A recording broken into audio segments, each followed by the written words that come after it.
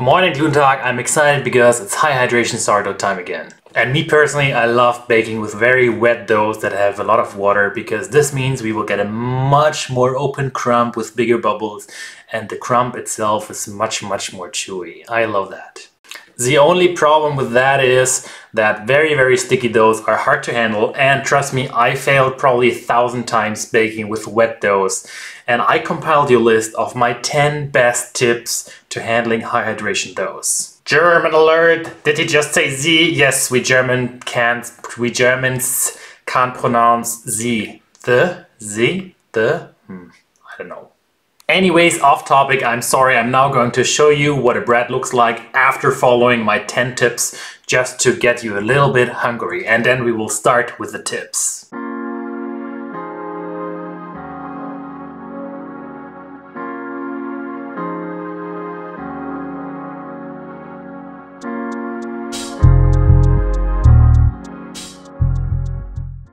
And this style of bread is the reason why I gained 5 kilograms since Corona times.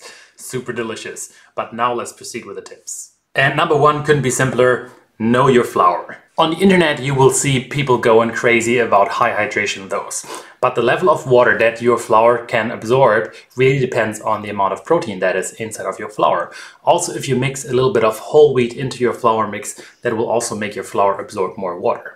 And I just wanted to visualize this for you. This is something you have to figure out for yourself with your flour. This really depends on your setup, your flour and everything.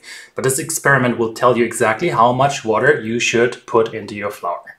I wanted to test what's possible. So I made different doughs, all with the same setup. 50% whole wheat, 50% strong bread flour. And then I made another one with just cake flour and another one where I added a little bit of additional gluten. Just to visualize you how much water my flour can absorb on maximum level. Just a small side note, if you see people talking about hydration, that typically means how much water they use per 100 grams of flour. This is called baker's math. So if they say 60% hydration, that would mean per 100 grams of flour, they're using around 60 grams of water. 80% hydration would be 80 grams of water per 100 grams of flour. But enough theory, let's get started with the experiment. Just going to be mixing flour and water. It's always 100 grams of flour. I'm not developing any strength, and then I will just let the Autolyse do its magic. I will let them sit for around an hour, and then let's proceed with testing. First up, the cake flour, 10% protein, and I expect this to tear. I'm just wetting my hands, which is advisable when working with wet doughs, and yes, it just tears. Now the bread flour and whole wheat, and you can see it's doing so much better already. Nice window pane effect. So this would be a dough that I would be comfortable with baking. Let's bump it even more, 95% hydration, and you see that it just tears. So this is definitely too much. 100% hydration, and I was surprised it was holding together a little bit better, but I feel that I might have stirred it a little bit more. So I'm just going to be doing some more stretch and folds to check this dough, and voila, it's going to tear. So definitely too much water. And just let me show you in comparison one more time the 90% hydration though. It just holds together so much better. So this would be something that's good, but yeah, the 100% hydration, nope. You could bake this as a sandwich loaf probably, but not as a batard or as a boule. And extreme 105% hydration, nope, this does not work at all. But now look at the same dough, just with added gluten. I added some more gluten here, and it's even stronger than the 90% hydration dough. It just holds together. I was literally tossing this around my kitchen because I was so amazed. This was so much fun working with the dough. I'm definitely going to try to bake with a dough like that. And one more time, just in comparison to the other dough, and it just tears apart. Nope. So 90% hydration seems to be the best hydration for my flour combination. Which brings us to number two, and number two is you want to have a healthy and an active sourdough starter. In fact, I did a whole episode on this, which I'll be linking right here.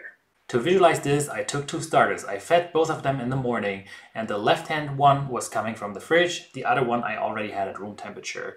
You want to make sure that your starter is not too acidic, because this means you run into a danger of over-fermenting your dough. You have to get your fermentation process exactly right.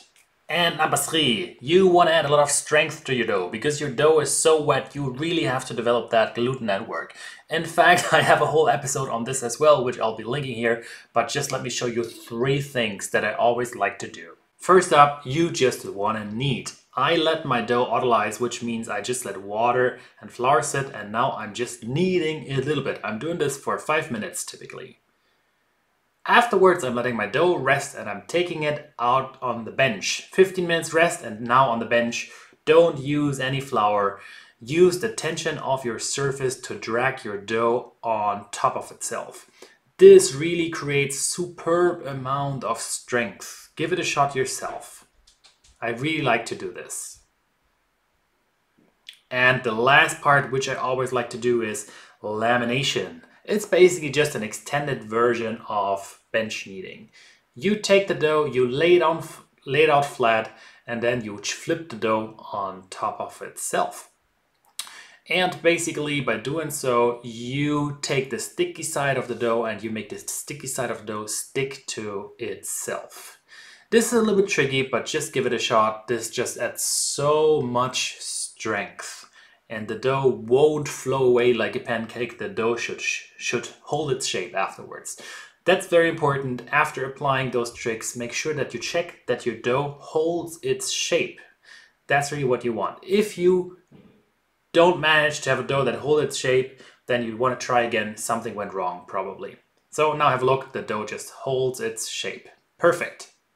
And number 4, proper bulk fermentation. You want to ferment your dough just long enough. So imagine your dough, this is your dough at the start like a balloon. And now you can inflate your dough. This is actually what you're doing. Now if your dough is inflated like this means then when you touch your dough with your hands, you also have less of a surface area that you're touching. So a properly bulk fermented dough means you inflated the balloon and you have less of a surface area that you're touching. So this is exactly what you want. And in fact, you can actually inflate your dough. I made a video on this before, I'm just showing it to you now. This is the gluten and I'm just taking a straw and I'm inflating that gluten. To know when the bulk fermentation is done, I always like to take a small piece of the dough after adding my starter and I just mark that jar with a rubber band, and then I can quickly see whether my dough doubled in size or not. And that's a very, very good way to know that your bulk fermentation is complete. You want to make sure that your dough is properly inflated. But you also want to make sure that you don't ferment for too long, because then your dough could become too sour. So controlling the fermentation process is even more important with a wet dough. And next up, number 5, avoid pre-shaping if possible. If you are in a large bakery, what you do is you ferment your dough in bulk. That's why it's called bulk fermentation. But now how do you turn that big chunk of dough into actual breads? Well, you have to take a tool to divide it. This is called pre-shaping. You divide and then you pre-shape your dough. The problem is that you tore the dough apart and you want to form that into a nice looking ball again. Then you let that rest for a little bit to allow the gluten to relax, and then you do the shaping. And I love working with dough, I love pre-shaping, but this really has been my biggest source of frustration when I first started sourdough baking. And if you just ferment one dough at a time in one container, then you don't have to pre-shape. In fact, you might get a more open crumb if you skip pre-shaping. If you're more interested in the effects of pre-shaping or no pre-shaping, I'll be linking a video right here. Which brings us to number 6. Number 6. So number 6, yes, it's number 6. Upgrade your banneton game. You are shaping that dough and you're putting that dough into a banneton. The worst thing that could happen to you is that your dough sticks to that banneton. That's the nightmare, and I had it happen to me so many times before. I've tried different things, but the one thing that really works is take a lining for your banneton and use rice flour. So add rice flour, ideally whole rice flour, and put a lot of that into your banneton. It's going to absorb all that humidity and your bread will just come out fine. No stickiness. That's the worst thing that could happen after you invested so much time into your dough. Number 7, proper shaping technique. Your dough is very, very, very wet, so it's going to stick a lot. And when handling a dough like that, it's super important that your shaping technique is on point. As discussed, I'm not pre-shaping. I'm taking my dough out of the container and I'm placing it on a floured surface. It should come out like this. If it does not, chances are you over-fermented your dough. Use a little bit of extra flour. This is totally okay to use more flour at this stage, not before. Just make sure that you don't flour the side that's facing us right now. Because we will be taking this and we will be folding this into the middle. And we want that dough to stick together. We are gluing it together, basically. Take the other side, flip it over, gently tuck it down. If you notice your hand starts sticking, just use a little bit of that flour from the surface. That's okay. Because it's floured, I can also just easily rotate the dough and turn it around to put it into a more comfortable position. In this case, yep, I'm turning it around one more time. Gently take the dough and roll it in. And I'm realizing my hands are sticky, so I'm using some of that additional flour. I'm turning around the dough. I'm using my dough scraper now to just tuck it in from the sides just a little bit to give it that tiny bit of extra tension. I'm sealing the edges, but if you're getting started with baking, don't do this. It doesn't have such a big impact. I just like to do it from a visual perspective. I find this loaf much more beautiful this way, but this is of course just my personal opinion. It doesn't have a big impact. Take that leftover flour and gently rub your dough with it. And now we are going to be preparing our dough for the final rest with one quick movement.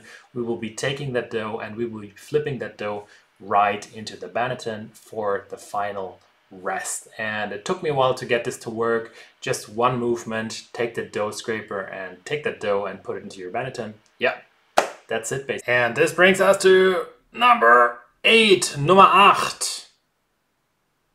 Something is, I don't know, something is wrong with my hands. I just can't point it. Anyways, you want to be using the fridge for your final proofing stage. I typically proof my dough at room temperature for around 2 hours. And the exact timing really depends on the finger poke test. Take your finger and poke the dough. Make sure that you have flour on your finger. And then you want to poke that dough. And if that dent instantly recovers, then your dough is not properly proofed yet.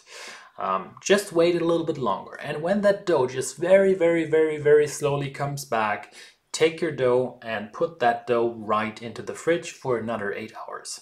What's going to happen is everything will cool down inside of your dough, and that will make it much, much easier for you to score your bread the next day. Furthermore, the gases are cooling down, the fermentation process is almost halted, and you will have more oven spring when you are baking that dough. So for me, using the fridge has really been a game changer, in combination especially with that finger poke test. It takes a couple of attempts until you master the finger poke test, but this is the best way to judge whether your dough has proofed enough. And this brings me to point number 9, which is scoring, which is cutting your bread before you bake it. And I have an extra dedicated point to this because it's so challenging when you have a very wet dough. And let me show you how I practice this. You can cut your bread with different tools. Normally what you might want to use is just a knife. But it's important that the knife is very sharp because else you will be tearing the dough apart, and this is something you don't want to do. I'm just showing you, those are called lambs or lambs, excuse my English. Let's say a lamb. This is basically just a razor blade attached to a handle.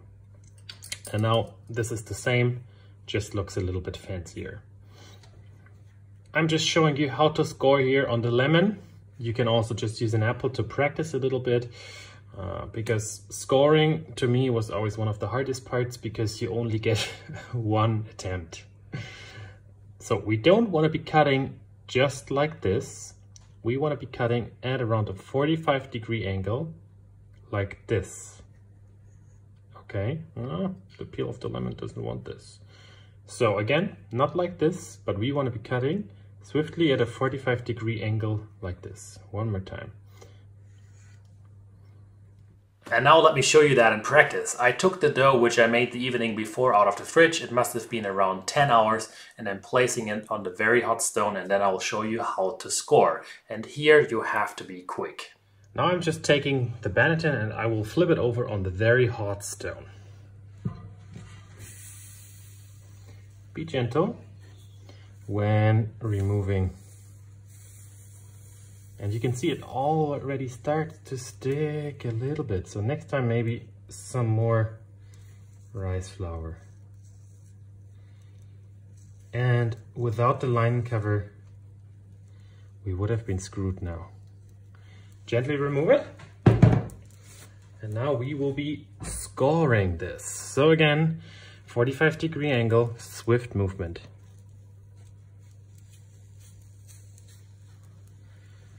And that's it. You can add a decorative pattern if you want to. This doesn't really have an impact on the oven spring, just for the beauties. You made it to point number 10, the last point, and that is you want to have a proper home oven set up with lots and lots of steam. Your dough itself might not have as much oven spring as a stiff dough. That's because we have a high water content. So we need to make sure that the baking technique is really perfect. We want to add a lot of steam that we don't create a crust at the start. Steam is really the game changer. Small side note, you could of course also be using a Dutch oven, but me personally, I don't like it too much because I like to bake longer batards. So this method I personally prefer. It's also a little bit more gentle. Some people just flip over the dough into the Dutch oven. There's other techniques as well, but this method really made me the best bread so far. I always have a stone here in the middle, but this could just be another tray. Then I have a large bowl and I will be heating this bowl for around 30 minutes so that it's very, very, very hot. Then I'll be pouring in boiling water. Now this boiling water is going to evaporate and then it's going to be trapped here below this other tray. And this is going to create a very, very steamy, wet environment right here. And this is exactly what you want during the first half of the bake. You want to have as much steam as possible. This means that there's no Maillard reaction on the crust of your bread. And you want that so that your bread can rise more in the oven. And afterwards, after around half the bake time, this depends a little bit on your oven, but for me it's around 20 minutes at 230 degrees Celsius, I remove the remaining water and I also remove this tray.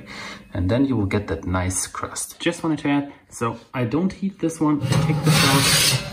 And this is how I'll start heating my oven. I heat it to maximum temperature. I use the fan and then 270, actually interestingly, 270 in my case is 300 degrees Celsius. That's because the ovens really don't always give you exact temperature control. Just so you know, before you just follow temperatures, you might also just want to check how hot does your oven actually get. I'm putting in the tray, taking this out a little bit, boiling water. And this just creates so much steam.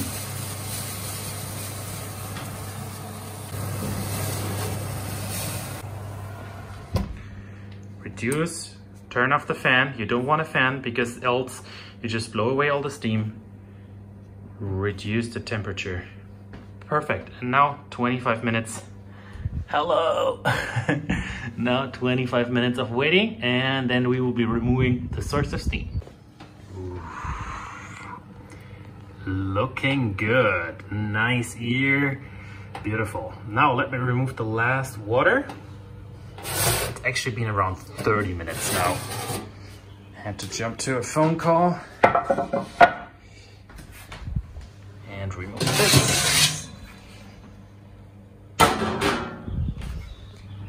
And another close-up. Beautiful looking bread, even some nice bubbles here on the right hand side. And I'm just gonna let this bake for probably another 10 minutes or so until it's a little bit darker. And the final result.